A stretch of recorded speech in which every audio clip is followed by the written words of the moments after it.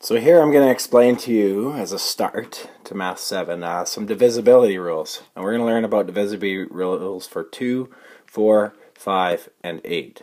Okay? So to start with, we'll look at the divisibility rules for 2. Now, first off, you sort of need to know what numbers are evenly divisible by 2. So let's take a few numbers. We'll take 156, 21, and 35. So in order to tell if a number is divisible by 2, all we need to do is look at the very last digit in the number.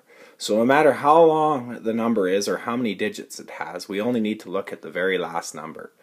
So in the case of 156, what we need to do is look at the 6. And all we need to say is 6 evenly divisible by 2? If it is, then we know that 2 will go evenly into 156. So because 6 divided by 2 is equal to 3, we know that 156 is evenly divisible by 2. So yes, it is. When we look at 21, we look at the last number. And we can see that 1 you cannot divide by 2. So because you cannot divide it by 2, we know that 21 is not evenly divisible by 2. Lastly, when we look at 35, we look to the 5. We know that 5 cannot be divided evenly by 2. Therefore 35 is not divisible by 2. Now that we've looked at 2, let's try 4. Let's try these few numbers here. We'll try, let's see, 1. We'll try the same numbers, 156, 21, and 35.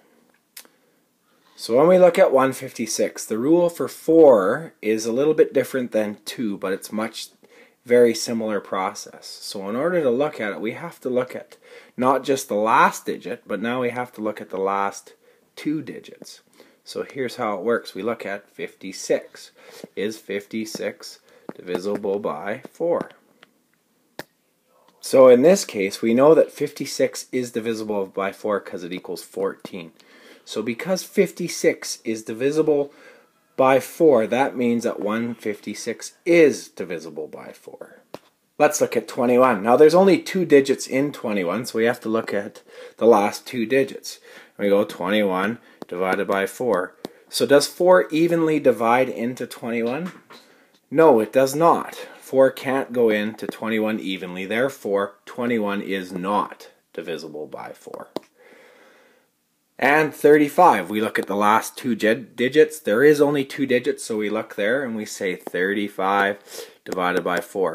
Now, 4 does not go evenly into 35, so therefore we say it is not divisible by 4.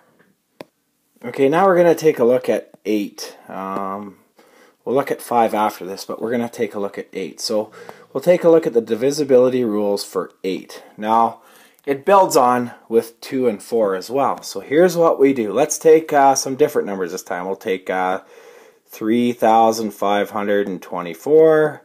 We'll take 1,206, and we'll take something simple like 136, say.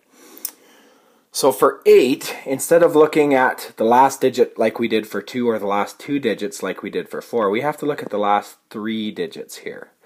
So what we do is we look at the last 3 digits and we say to ourselves, okay, for 8 to be evenly divisible, we say 524 divided by 8. Ooh, I wrote 525 there. Let me erase that. Oh yeah, it takes a while on this. So let's try again.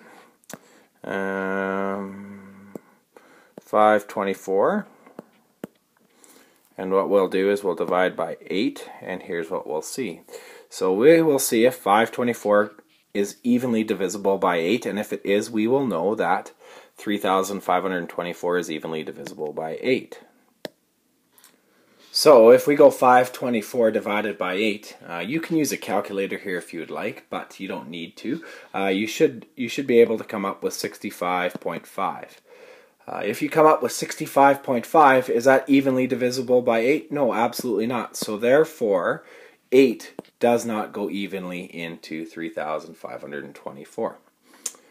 Let's try 1,206. So what we do to see if 8 evenly divides into it is we look at the last 3 digits here. And we say 206 divided by 8.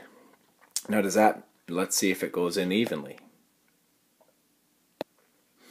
So if we were to look at it and we said 206 divided by 8, again, I don't expect you to know if it goes evenly, but if you were to punch that in on the calculator, you'd say it comes out to be 150.75.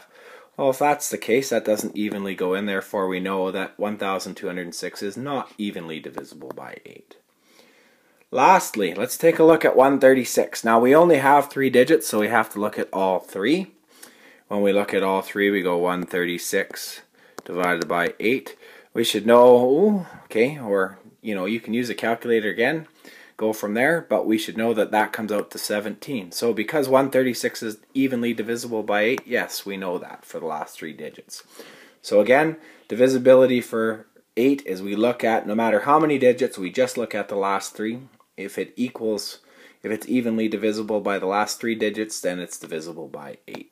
Lastly, divisibility by 5. Well, when we look at divisibility by 5, probably the easiest one next to 2.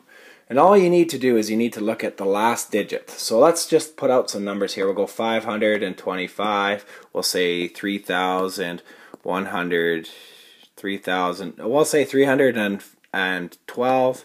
And one last one. We'll say 100,005. How's that? So the rule for 5, actually I'm going to put one more in. We'll say 210. So the rule for 5 is actually quite simple. We look at the last digit here, and if it ends in 0 or 5, all we do is we say it's divisible by 5. So if it ends in a 0 or 5, we know it's evenly divisible by 5. So in 525, the last digit's a 5, it ends in 5, therefore, yes, it is. We look at 3,012, I'm going to change colors here. We look at 3,012, the 2, we look at the 2, is 2 a 0 or a 5? No, it's not, therefore 3,012 is not divisible by 5. For 100,005, we look at the last number. When we look at the last number, it's a 5. Is it a 0 or a 5? Yes, it is. Therefore, 100,005 is divisible by 5. The last one that I have down here, 210.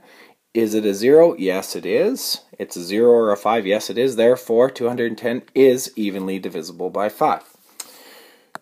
And that is the end of these divisibility rules. So for class, you need to know and write down all of the divisibility rules for 2, 4, 5, and 8.